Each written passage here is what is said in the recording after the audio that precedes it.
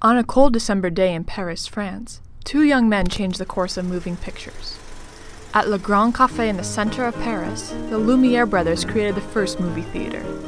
They had not only led the way by enhancing the camera of the time, but they had successfully developed a method to project a moving picture onto a large screen.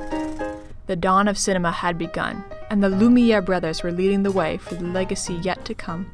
And the reports of the time where people were just fainting. I mean, there's this, when the train is coming in, people supposedly were getting up and running out of the room there thinking that this train was really coming at them, just caught up in that experience and seeing these images on this screen. And it was something just never seen before. Moving pictures had become a fascination in Europe in the early 1890s. The biggest innovation at the time was Thomas Edison's kinetoscope, which only one person can view at a time. The limitation of film like these gave rise to demand for a machine which would project the pictures onto a screen so that they could be seen by a whole room full of people. But projection of films onto a large screen proved to be difficult. Images were often blurry and the projector produced too much noise. These moving pictures and animations were seen as short, crude form of pastime entertainment, not expected to last. But the Lumière Brothers, innovators, inventors, and leaders, had a different idea in mind.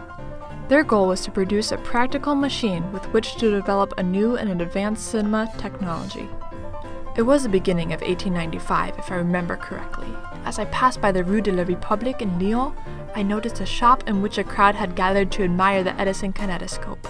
I joined the queue, and charmed by the timed animated images that these machines produced, I thought to myself that if one could project such images on a screen so that they could be seen by an entire gathering, the impact would be turning.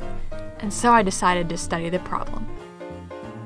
You know, we overuse the word awesome, and I don't think there's anything that's to us as awesome anymore, because awesome means almost godlike.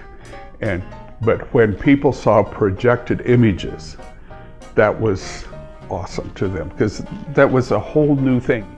Auguste and Louis Lumière set out to develop a camera that was transportable. Up until this point, the cameras weighed hundreds of pounds. They were far from practical. They were heavy, immobile, and battery-powered. The Lumière Brothers were leaders in the field, and through their innovations, they sought to successfully eliminate these problems. With the help of their scientific and photographic backgrounds, the brothers perfected their first motion picture camera in March of 1895. They called it the cinematograph. It was small, light, and cheap. You know how we play the game charades? And when you want to indicate that you're going to give the title of a movie, the gesture that you do, right? That came from the Lumière Brothers. That was their machine. That was the cinematograph. The motion of turning the hand crank made it possible for their camera to be portable without electricity or a source of power. Through the invention of the camera, the brothers created a legacy for the technology of film to come. The Lumières played a leading role in establishing the motion picture screen in Europe and across the sea in the United States. In the first 4 months of 1896, they had shown their films and had opened cinematograph theaters in London, Brussels, Bombay, Montreal, Sydney, and New York. They astonished viewers wherever they projected their films and created a lasting legacy known today as the cinematic movie theater, and also the world of motion picture entertainment that was yet to come. I did a show here at the Ainsworth Opera House one time, and a man came up afterwards and he said, "I saw that movie that you showed." And I showed, 20 movies, and he said, "I saw that one." And I said, "Oh." I didn't want to tell him he was wrong, but I knew he was, because, I had the only copy. And I said, "Well, I don't really think you've seen that movie." He says, "You're right, I never have seen it, but I knew that movie." He said, "My father saw it as a child. It so impressed him that he talked about that movie in such detail for the rest of his life that when that movie was shown, it was like I was seeing a repeat." Even with technological advancements in the 1890s, nothing compares to the impact these first films had on audiences worldwide. The technological innovations of the Lumières were new and impressive, inspiring generations to come. The Lumière camera was created at a time when telling stories through motion pictures wasn't common. The Lumière films led the way for developing different genres, such as comedy, romance, action, and documentary. particularly one that sticks out the most is comedy, and there's the one very famous view that the Lumière Brothers made called, I think it's called The Gardener Sprinkled. It's the L'arroseur arrosé in French. I forget how it's translated into English, but it's the view where there's a gardener who's watering the flowers, and this little mischievous boy comes in and comes right to the middle of the shot and steps on the hose to cut the water off, and the gardener is spraying, and then the water trickles down, and he can't figure out, and he's looking like this, and the boy takes his foot off the hose, and then the water bursts in his face, and everybody laughs. The comic moments in the Lumière films are timeless. The brothers created the groundwork of narratives other filmmakers later built upon. The Lumières employed camera operators to travel around the world to show motion pictures and also to film foreign locations. The Lumières were the first documentarians. They were innovators, and they were leaders. Their foreign documentaries brought the world to everyday people. Well, and to come and show a film about Niagara Falls. Well, who in their wildest dreams would ever get to Niagara Falls or Egypt or whatever? You know, we're so used to that now.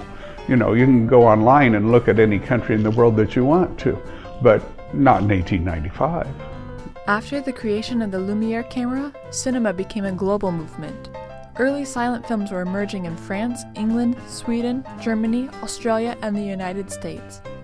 These silent films were distributed internationally.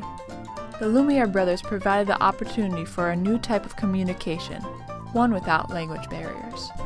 Cameramen became artists due to the Lumière Brothers' leadership and technology. Cameramen could frame the field to create a purposeful representation of the message. It's become known today as the Lumière diagonal, either action occurring on that diagonal axis, or the way that people would be arranged, or objects would be arranged, would be creating sort of these diagonal compositional lines. Is something that is still talked about today. The Lumière Brothers were the first to create documentaries and the first to introduce narratives with a clear beginning and clear ending. Their notion of narration through taking everyday parts of life has remained constant for documentary filmmakers ever since. We see the shot of the gates of where the factory workers come in and out of the factory. There's a yard in the building behind, and the doors open and everybody comes out, and then it ends with the doors closing. So there's this sense of narration, a beginning and an ending, that also was unique to them at that time, but of course copied over and over and over by everybody else who wanted to get into the business. The cinematograph and the leadership of the Lumières inspired many others, including Georges Millet. Georges had seen the Lumière's camera in action, and he followed in their footsteps. Originally a stage magician, he used his skills on film to create special effects, impressing his audiences. But the Lumière brothers were unassuming leaders. In film, they too began to believe that eventually film was only entertainment. They were scientists, not entertainers. Nevertheless, the brothers continued to further research film technology. They developed a color projection method for motion pictures, and even experimented and laid the groundwork for 3D film. Through the Lumière brothers' innovation and creativity, new trails were blazed. The brothers and their workers created over 2,000 films, and each of those films inspired viewers who watched them. The brothers left a lasting legacy for one of the biggest industries today.